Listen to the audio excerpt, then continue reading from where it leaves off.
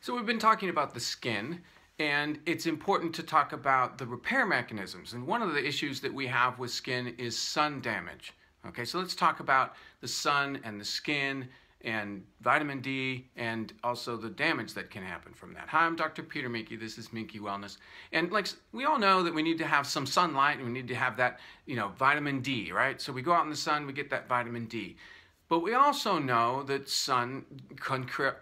sunlight can cause damage, particularly UV light can cause damage, and that happens at the level of the DNA. Okay, so at the DNA level, all the way down inside the cell, inside the nucleus, all the DNA is wrapped up and does this little thing, and it receives chemical damage in a variety of ways. Okay, a lot of oxidative stress, heavy metal pollutions, things like that can all damage DNA. Most of these chemical damage happens in the form of a single strand break. Okay, so imagine you've got these two strands of DNA and they actually twist around. It's called the helix. And you've probably seen the pictures of the DNA wrapped, and you've got one strand on the outs, these two strands of the ladder that rotate around, and then you've got these little rungs of the ladder. Well, this outside of the ladder, okay, is a strand. Is considered a strand. And when one of those strands breaks, it's pretty easy that the body actually, the cell actually has mechanisms that go along and identify these little breaks and just seals them back up. There's a little enzyme that runs along the DNA and it finds these breaks. And that's most of the chemical damage that we experience. If you don't have enough antioxidants in your cells, or like I said, if you get exposed to chemical damage of some kind, it's usually in that form. It'll break open the DNA and the body will go around and it can repair that back again. Well, a double-stranded break, which is what happens with radiation, okay, this is X-ray damage, UV damage. What happens is it snaps the DNA in half, okay? And so like I said, the DNA is all wrapped up. It's not jumbled. It's not a jumbled mess. It's a highly organized arrangement of this DNA, but they're closely packed together. So you have strands that wrap around proteins called histones, and so these strands, imagine it like thread that on a spool. Okay, so if you had a whole spool of thread and you went in with a knife and you've made a slice, well, you're not going to just cut one strand or one thing of DNA. You're going to cut 50, 20, 100, or 100 million. Okay. And so what happens with UV radiation in general is it causes those DNA breaks, but it cuts all the way through. Now we have a different problem. Okay, now we have DNA that has broken apart. And now there is a repair mechanism, but it's a different type of repair mechanism, and it will go and it will try to put the DNA back together. It's a double-strand break DNA repair. But the problem is, if it's got a neighbor that's also broken, and then it potentially can make a mistake.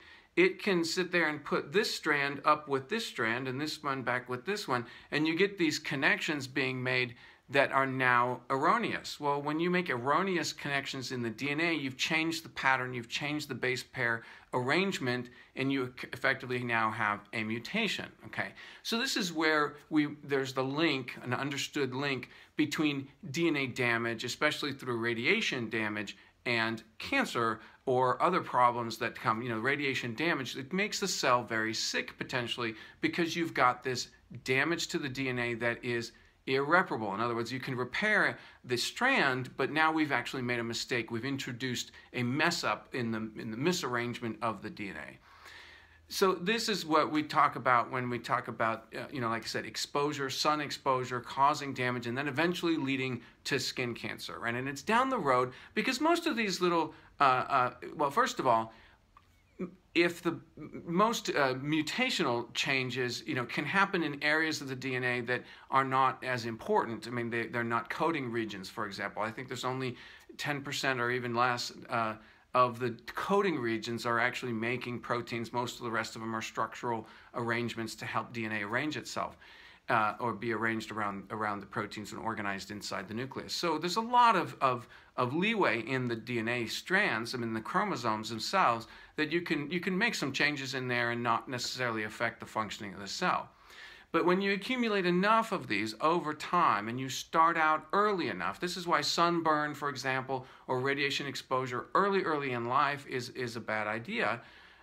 Because, and we've all heard that, this particular, basal cell or whatever, these other different skin cancers, that was all done long time ago. That damage was done back when you were young, right? Back when you didn't care and you ran around and we didn't have sunblock and all the rest of this stuff. And then over time, as we made enough of those, if we had enough of those cells that got damaged and got repaired back and put together in the wrong way, then it eventually accumulated enough of those kinds of things that led to a cancer situation. So it's obviously a real concern, and it's been extensively studied. Dr. Amy Minke in Puerto Rico has done a career studying sun damage and the things that happen with the link between sun damage and the skin cancer and all the rest of it, because Puerto Rico obviously is out on the beach. The tendency is to be out on the beach and be out in the sun. Okay, so it was an interesting study because he was studying how the body has natural repair mechanisms and what kinds of things can affect the repair mechanisms. So I was actually talking with him when Young Living had a clinic in Utah, and I said, "Oh, that's interesting. I wonder if any of the essential oils might help with that basic process." Now, like I said, the body has primary processes. It has repair mechanisms. These are natural processes that exist inside the cell. And so we can talk about things that support natural processes, okay? So in the case of DNA repair, there is natural DNA repair mechanisms. And so I said, hey, that's interesting. Could you study essential oils and find out if there are any essential oils that can help with stimulating or help in maintaining DNA repair? And so he said, yeah, we have an assay for that, and we use the assay to evaluate both in vivo and in vitro. I'm not going to explain all that. But he went through and studied a few of the oils and found out that frankincense actually helps stimulate DNA repair mechanisms, and so he showed that in the lab, both in vivo and in vitro. And I thought that was a very interesting phenomenon, because we've always, or traditionally, people have looked at frankincense as a fabulous cosmetic that helps the skin, right? And so here we have science backing up the concept that in essential oil, in this particular case frankincense, might actually be helping protect and promote the natural processes that are going on inside the cell for DNA repair.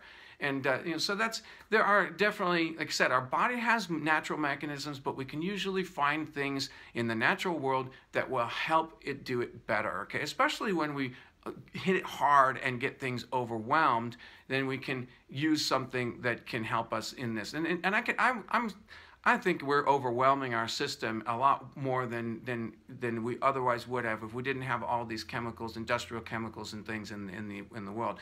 There's also some question about how with sunspots and everything, we go through different eras and times, and we're talking about large scale times, hundreds of years where sunspot activity will be different.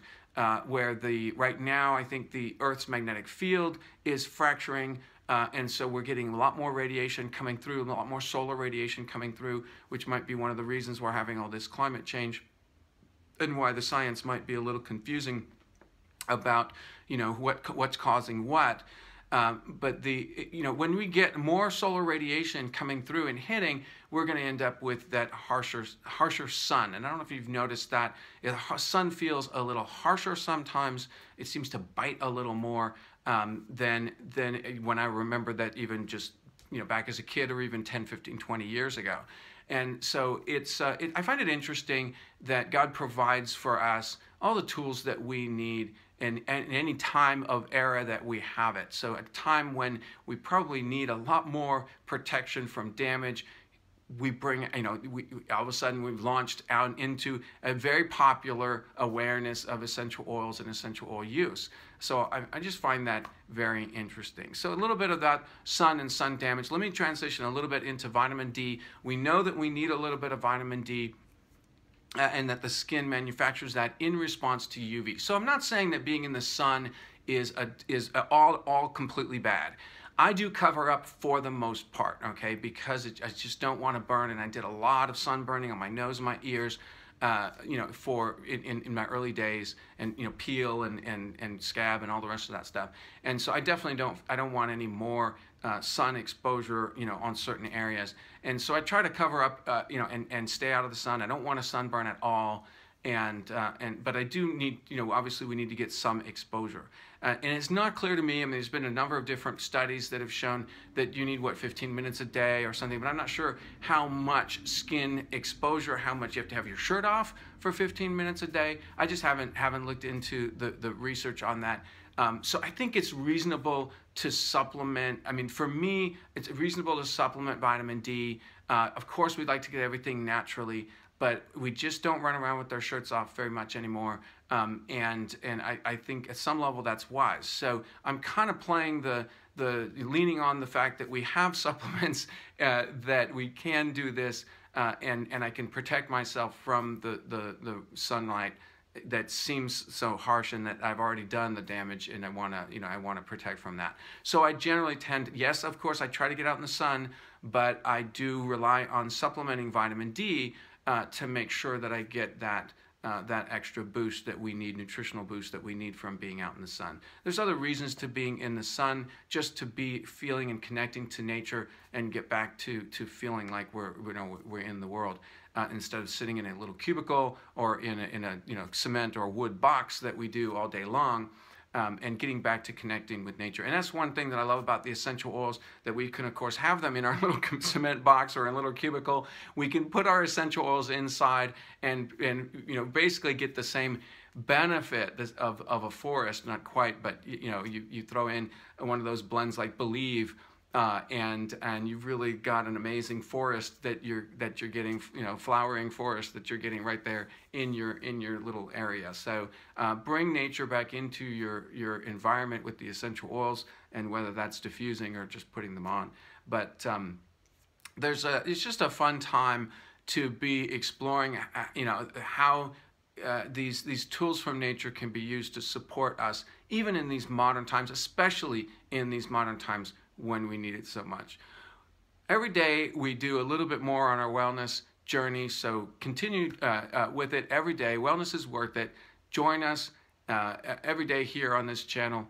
We're doing these little 15-minute videos. If we're going through the skin, we'll talk a lot more about this for the rest of the month.